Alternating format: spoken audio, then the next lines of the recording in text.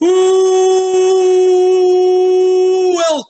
everyone to another episode of Slasher Scotty. I am your host Scotty McCoy, and boy do I have a surprise for you. I have, let the video package show you, or shall I say tell you, who my guest is going to be. And after the package is over, I will let you know who my guest is here on Zoom video chat for this interview. Stay tuned, everyone. Enjoy.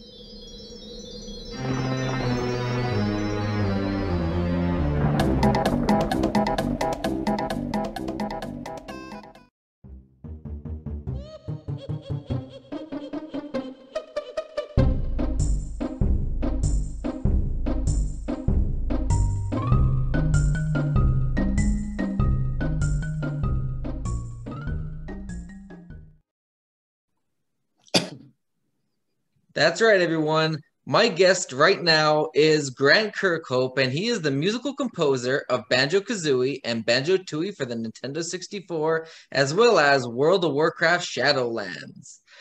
So how you doing, Grant? I'm good. How are you? I'm doing great. I'm really excited to have you on the show. Like I told you before I started recording, I've been a huge Banjo-Kazooie fan since I was a kid. And me and my cousin played it all the time after school, and I still play it to this day. That's awesome. Yes, and also I'm a World of Warcraft fan. I don't have Shadowlands yet, but I just got done playing World of Warcraft about maybe 10 minutes ago. Right. That's so exciting to have you on the show. So I have about 9 questions, and the first one is, how did you become part of the Banjo-Kazooie team? So when I first started at Rare, I did GoldenEye first of all. Okay. And I did a kind of Game Boy conversion first, but my first real game, music-wise, was GoldenEye. Okay. And then one night, actually, it was about 8 o'clock at night, I was sat in my little room, and Chris Stamper, who's one of the bosses of the company, it was Tim and Chris Stamper that ran the company. He turned up with several Japanese guys. I didn't know who they were. I'd already been there a short time, maybe a month or so, 2 months. Right. And he sort of marked them all and said, "Grant, can we just listen to your music for GoldenEye?" I was like, "Oh my God, I'm in trouble," or something like that. And so I played it, and then they went, "Yes, great," and they all went off. And I still don't know who it was. I think it was some of the senior Nintendo guys. I don't know who they were. Some of them was Mr. Arakawa, but I'm not sure. And then about a short time after that, in the daytime, Tim Stamp, who was the other boss, the brothers, turned up with a young guy who I didn't know who he was. I've not been there very long, so I didn't know who he was. And I remember Tim sat on the floor and this young guy sat in the chair, and I was like, oh my God, the boss is sitting on the floor. This must be super important. This young guy, maybe some kind of reporter or something like that. Very kind of, the very straight face. Said, yeah, can we hear your music, please? For Golden. I was like, oh my God, this is it. I'm getting fired, you know. And so I played through the music, and yes, we like that. Yes, very good. Yes, and just like, you know, not very much emotion. So yes, so we'd like to come and work on our game, and they were working on Dream at the time. And Dream was a kind of big thing in the company. It was a Donkey Kong team who did Donkey Kong Country went on to do Dream. Right. So it was like it was all secret, but it was big news, Right. So I went, oh, right, fine, yeah, I'll just finish GoldenEye. No. GoldenEye's finished. You're on Dream from today, right now. Move your stuff into the Dream barn. I was like, oh my god, that was it, Awesome. So and that eventually turned into Banjo-Kazooie. So that's how I started off. Originally, it was me and Dave Wise together working on Dream, and then Diddy Kong Racing got going, and Dave went to do Diddy Kong Racing, and I got left to do Dream, and then it became Banjo-Kazooie. So Banjo-Kazooie was the first game I did all by myself, all the music, all the sound effects. That's awesome. And I'm not gonna lie, every time I hear the music to Banjo-Kazooie and even Banjo-Tooie, I get the urge to play it. Like, I don't know how many times I beat the game. I lost count at like probably 100. And it's definitely way more than that. I've been playing it, like I said, since '98, and I beat it both of them multiple times. And the songs are just amazing. I'll show you my ringtone right now. And this is my ringtone. I had this, I don't know how, I think since I got this phone, I got the iPhone back last February, and I bought this ringtone. Let me get it up quick. I forgot to get this situated to show you this, but let me see. Ooh. Taking an awkward amount of time. But I have this here it is. I'm still getting used to the iPhone too. Right. Here it is.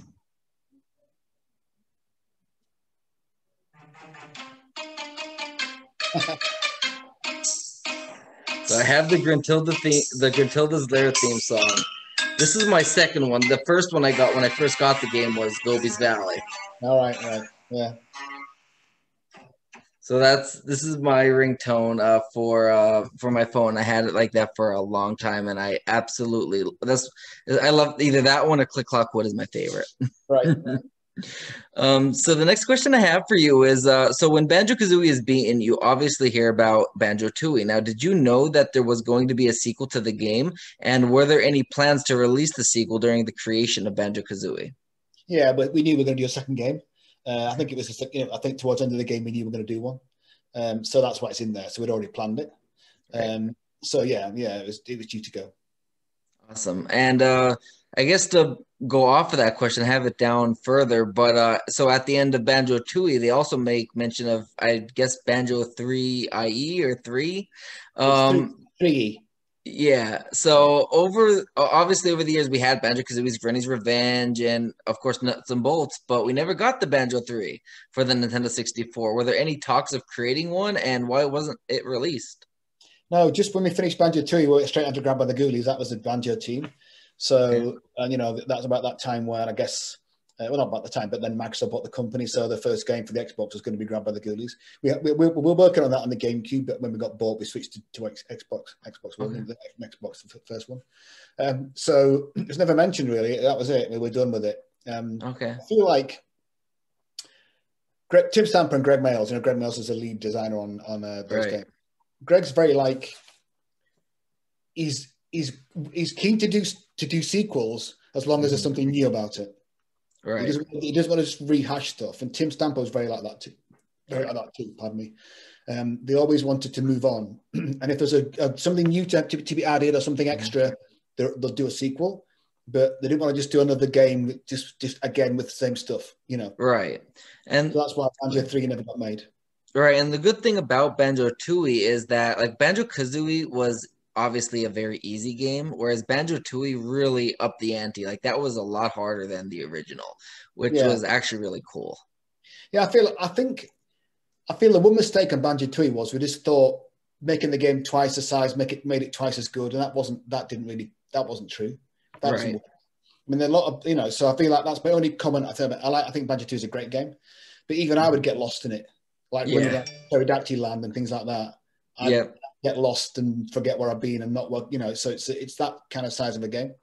Yeah. So musically, I felt like I did a good job of Banjo-Tooie. You absolutely did. So I think they're both great games. Yeah, and I know with Banjo-Tooie, I obviously I beat it multiple times now, so I know everything about it. But in order to beat it the first couple of times, I actually had to use cheats on game facts and all the sites because it is a very difficult game. Now with Banjo-Kazooie, I was able to beat that obviously without having to cheat.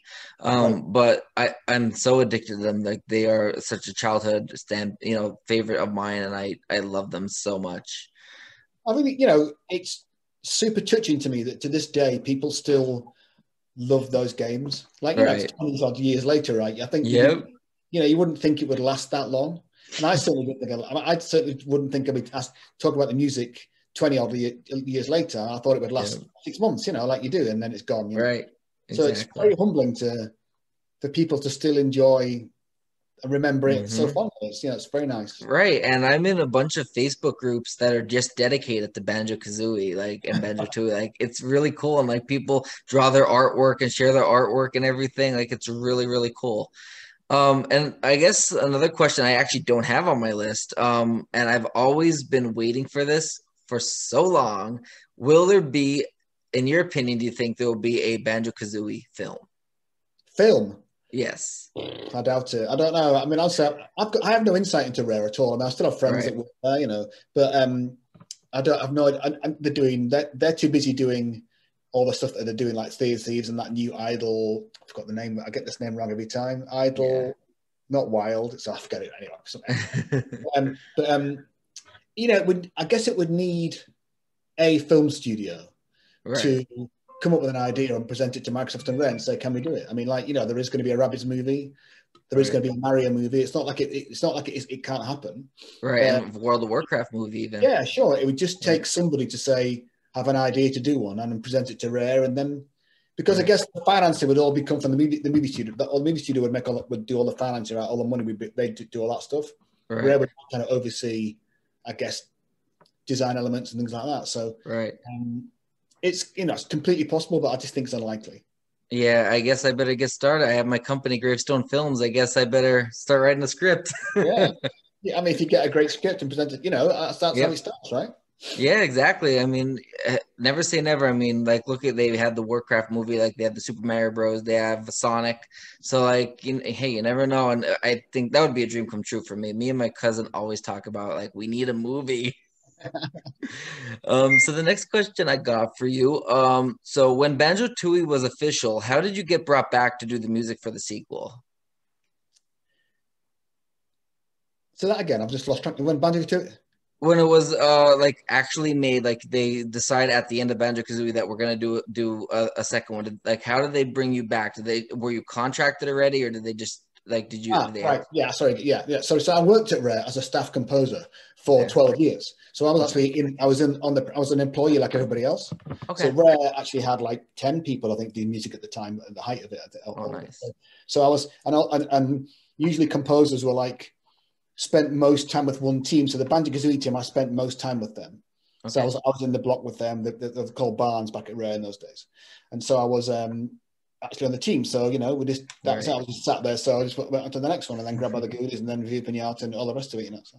nice awesome. So which song from Banjo-Kazooie and Banjo-Tooie do you like the best, and which one do you think you don't like the best? Like which one do you like the least? That's a hard question. I've got It asked that is. quite a lot. And it's hard. I gotta pick different ones at different times. I mean, I really like Freeze Easy Peak. I think it's a great, jolly Christmas Yeah. tune. So I do like that a lot. I think I like Mad Monster Mansion as well. Like that one. I think Banjo-Tooie. I always like Atlantis. I like Atlantis when you go and Yes. I bet that really suits That's a that good one. one. But honestly, there's nothing that I don't like. Honestly, I think I've been very lucky Right. to work on such good games that it's kind of made me write better music than maybe I would normally. Because Right. I think when you get inspired, it makes you write better stuff, right? So, Yeah. and I'm not a great polisher, so I could never really go back and redo it again. I don't think I do a very good job of that. Like I am Right. sort of halfway through remixing my own Banjo-Kazooie album right now. Mm-hmm. I've been doing it for about a year and a half now, and it's taken me ages to Nice. do it. I'm very slow because I've got other work to do. So, so I am doing that. So I will, at some point, I will release my versions of, a few of the tunes from Banjo-Kazooie. Okay. That I've done. I've done different styles, like some metal ones, some Right. Game Boy sounding ones, so just piano, orchestra. I'm trying to make it different. A ska one, Right. So I'm trying to make it different like that, So I do hope to release it at some point, but when I get around to it, I don't know. That's awesome. And obviously you follow me on Twitter, so whenever you get that done, send it over to me, and I'll definitely take a look at that. That'd be really cool. Yeah. Awesome. How did you go about creating the music for both games? Like, what did you do to make the magic happen? Well, you don't know it's magic at the time, do you? You just do your best, don't you? Like, I don't know. Like, it's, I have no idea what that was. I was just trying to find something that was quirky, that sort of mimicked that fitted the characters, right? Right.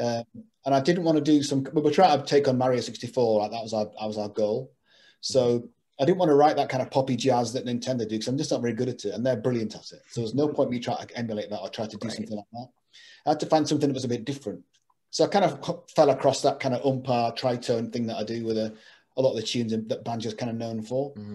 And I just came across that and like the sound of it. It's kind of Danny Elfman, Beetlejuice sort of quirkiness to it, and I felt like that suited the characters. Yeah. So that was it. There's no more thought to it than that, really. I think you shut your eyes and do your best, right? You never really know until much later if you did a good job or not, right? You just got to wait until the music gets out there. And also back in those days, the internet wasn't as rife as it is now. So you had to wait for the reviews in the magazines to come out a month later or whatever it was, So you had no idea if people liked it or not. There was no kind of focus test groups that people have now. It's just us in the studio playing it. Well, we like it. Let's see if anybody else likes it. It's like that. There's nobody else telling you what to do, right? So and Nintendo look at it and that's it. So you cross your fingers and hope for the best. Right. So in Banjo-Tooie, this was actually not on my list neither. I just thought of this one. But like in Banjo-Tooie, when you're starting a boss battle, like obviously, the regular music is there and then the boss battle music plays. You created that as well? Everything. Everything? Awesome. Yeah. So cool. Banjo-Kazooie and Banjo-Tooie, I did all the music and all the sound effects. Everything you hear is about me. Awesome. So even like the characters talking, you created all that too? Oh, that's so cool. Let's see. So I also saw that you did composition for World of Warcraft Shadowlands, as we mentioned earlier. What parts of Shadowlands did you compose and how was it done? So Derek Duke, who's the kind of head of music at Blizzard now, he's a composer too, but he kind of head of music too as well now. He contacted me to say, would you like to, write some music for World of Warcraft Shadowlands? I was like, you're joking. I'd love to do that. World of Warcraft's got such great music, and it's got a lot of great composers that have done it over the years. Neil Cree's been doing it for a long time. He's fantastic. David Arkenstone, Glenn Stafford, who works there, fantastic. And this guy Jeff Lefkowitz, I think his name is. He's a new staff composer there. He's also brilliant.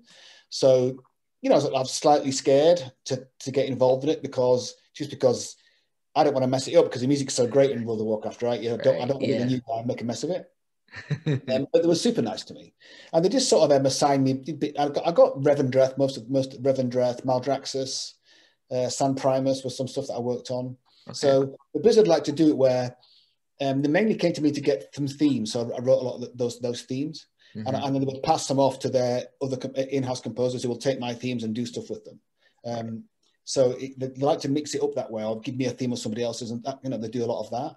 Right. So I think they really think that having multiple composers is their kind of secret sauce that makes Blizzard the Warcraft music really stand out. And they've done it that way for years, and it really works. And you kind of think it's not, we're all different composers. It might sound different, but it really works together. So, that was I did that most of last year, really, I suppose. Awesome. And they were the whole team was super nice. They give you all the information that you need. It's not like you're asking for things. They give you a big list of stuff. Like, here's some artwork, here's a little bit of video, here's some descriptions. You see, you really know what they're trying to get, go for. And if you don't quite get, they'll say it's not quite right. Can you change that? Can you change that? So, I think the reason Warcraft, I think, is so consistent is they're really careful about keeping it in the world of in that world. They're really consistent with the music wise. And so, I guess I did most of the stuff. My stuff was mostly Horde. So, Derek would say, it's good, but it's not quite Horde. Could you take that instrument out, or, make it, so they're very involved in that. So they've got a really hands-on approach to it. And I really like that. I like strong direction. That's awesome. yeah, so that was super fantastic to do. I really enjoyed it. Awesome, and it's really a good thing when you have a company that they know what they want, and they that way they can give you the direction you want. Like they don't just say create something like this and go and do it, and then you come back and it gets frustrating when it's not exactly what they were envisioning. Like being hands on with it and actually giving you the direction and knowing their vision it really makes for a great game Yeah, because the music really is everything. Yeah, I mean, like I feel like Shadowlands has had great reviews. Right, people feel it's one of the best iterations of Warcraft, ever. So Right. I think it really shows that they just try super hard. They really do. They're really immersed in that lore. The whole thing, and they eat, sleep, breathe it. They really do. So Yeah. and I said I like strong direction. So it's great to get stuff. And the worst kind of guy you can work for is a guy that goes, you know what, I don't want you to write, but I'll know it when I hear it. And Right. you write it for the next 50 years, that's, you don't want to, I've only had that sort of once. It was hard, Right. So it's nice to get people who've got at least a direction to point you in, Right, and the thing is, like even with movies, the same thing with video games. The music is really the key point of making or breaking a film or a video game. And I really think that. I think I sometimes feel in movies these days, music can be very epic and but it can be very unremarkable, so you don't remember it anymore. And I feel like I miss that kind of little melodic hooks that you'd hear in John Williams scores or Silvestri or Danny Elfman and people. You'd hear in the 90s kind of scores that they did. You can hear that, like Star Wars, for God's sake, you've got all those little leitmotifs that go right the way through the movie that without it wouldn't be the movie, right? So I really feel like sometimes these days you get these gigantic scores which are really impressive and super big, and but there's nothing, I can't remember a note of it. And I guess that's just my personal view. I like to remember, I think that you look at the Marvel franchise, that is a gigantic multi-billion-dollar thing, right? But there's not that many of those themes you can remember, apart from perhaps the Avengers, which is an old school composer, Back to the Future. He knows how to write a good tune, right? So I remember that one, and I'm hard pushed to remember any of the other ones really. It may not matter to anybody else, but it matters to me. Right, and like even look at the Halloween franchise, that iconic score. Like everybody remember when they hear that that music, they know where it's from. Yeah, I think that little bit of something or Harry Potter or anything, Yep. I feel like you've only got here, you're done, right? You know what you are, you know what you're doing, and there it is, right? Or the Halloween, So I like those things, and so I miss it when it's not there. But like I say, that's just maybe my personal opinion. Right, I completely agree. So, like, what was the hardest part about composing the songs for Banjo-Kazooie and Banjo-Tooie? It wasn't hard really. It's just, I feel like I'm a very kind of instinctual composer. I'm not particularly intellectual about it. So I just kind of go with what I think, at the time. Yeah. It's kind of, I mess around with the sample on the keyboard. I'm a terrible pianist, but I mess around with it until I found that kind of tritone, that kind of thing, so it just kind of, it gets you going, right? And look at the level, you get inspired by the level. And I feel like once I got myself into that kind of Banjo-Kazooie personality in my head, it all came all right, so, and also because you're dealing with a very small memory footprint, you've only got a certain amount of sounds you can play with. Yeah. So you're not sat with synthesizers looking through thousands of sounds or, that kind of thing. You've just got what you've got. You got to get on with it, Right. Exactly. So what got you into being a musical composer? Like, how did you get your start into doing all of that? So I went through school as normal. I played recorder at 4, played trumpet at 6. Okay. I did all the kind of, it's called Associated Board exams in the UK. It's grades 1 to 8. Did those, went through normal school, ended up at the Royal London College of Music, doing a degree in music. But I really only went because it meant there was 4 more years of not getting a job, right? I didn't want to get a job. Right. I was a self-taught guitar player from about 12 onwards. So I was a big sort of metal rock fan, like that. So, and so I had long hair and all the rest, leather jacket, all the rest of it, classical music college was a bit weird. They all thought it was a bit strange. So I finished that at 22. And while I was at college, you have to pass the harmony exam. It's sometime in the 4 years that I was there. And I failed that exam 3 years out of 4 because I was terrible at harmony. I just didn't understand it. I was awful at it. I never once ever thought about being a composer. It was, didn't even enter my head. Right. I wrote songs for the metal bands that I played for, but that's about it, you know. Mm-hmm. So when I left college, I went on to play in band. I went straight playing in bands after that. I played in rock bands, some bands on trumpet, all over the place for about 11 years, really.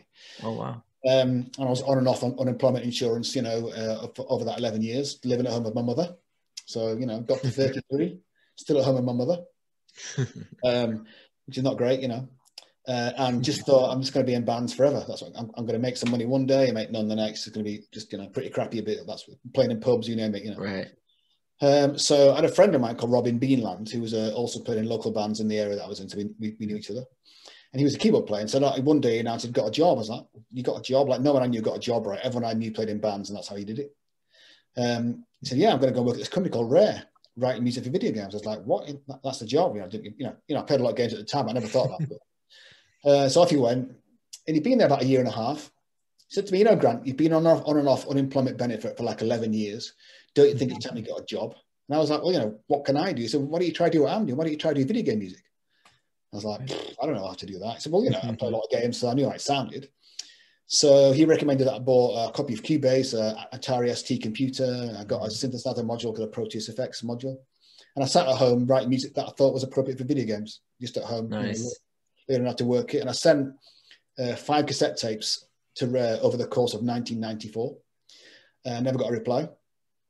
And out the blue, got a letter saying, please come for an interview. I couldn't believe it.